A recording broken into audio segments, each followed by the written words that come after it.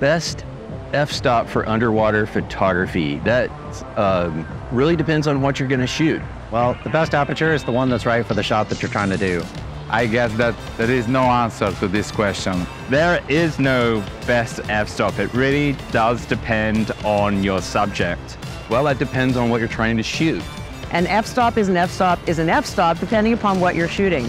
Because I'm a Spinal Tap fan, randomly I'll say f11, because it's one more than 10. Well, that really depends on what you're doing. The best aperture for underwater photography. That's actually a tough one.